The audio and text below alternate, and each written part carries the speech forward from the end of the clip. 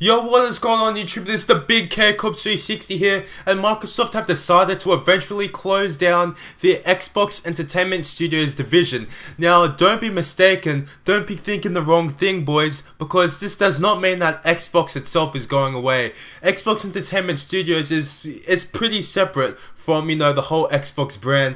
Now, Xbox Entertainment Studios, it's its own separate thing, and if you guys remember how back in the day, E3 2013, I believe, or E3 2012, when Microsoft was branding the Xbox One as, you know, an all-in-one entertainment system. Well, Xbox Entertainment Studios was really supposed to hammer that down, you know, bring you guys that living room experience, you know, with all the TV, all the movies and stuff. And Microsoft actually went as far as hiring longtime CBS Entertainment president Nancy Tellem in September of 2012. You know, her role was to try and bring entertainment to the Xbox One that could only be found, obviously, on the Xbox Live platform. Now, clearly that failed. You guys know that Microsoft did not get the reaction they wanted in relation to the Xbox One, and it being, the whole DVR thing, whatever.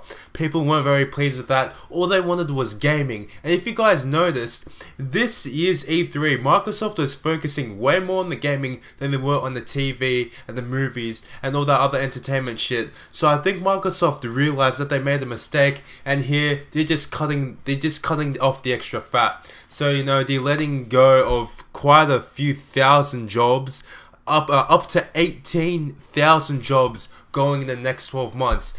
This, this closing or this closure, however, will not affect the Halo TV series. That will still go ahead, and obviously this will not affect, you know, the apps such as Netflix on Xbox, NFL on Xbox. All that kind of stuff will continue. Don't worry about that going away, because I know a lot of people do genuinely, watch, you know, things like the World Cup, NFL on Xbox, Netflix, etc. All that stuff will continue.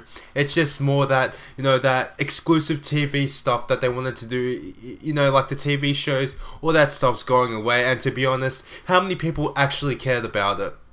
So in a way, it's good that Microsoft is doing this. However, it's unfortunate because up to 18,000 people are losing their jobs. And I hear people being legitimately happy about this, you know, thinking, oh, maybe Xbox will close down. Come on, that's not cool. If Xbox itself went away, that would be devastating to the gaming industry. Can you guys just imagine Sony having just running freely in the gaming, the console industry? It wouldn't be good at all. So this is unfortunate for Microsoft. However, it's something that they would argue they needed to do, and if they needed to do it, then whatever. They're a business, they need to do it to survive.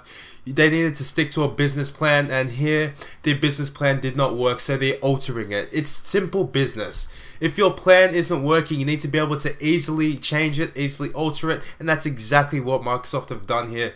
They've adjusted the plan, changed it, and you know, it's unfortunate, but they've done what they've needed to do, and they're going to continue to do what they're going to continue to need to do. And that was a mouthful of words. But anyway, thank you guys for watching, and I'll see you later.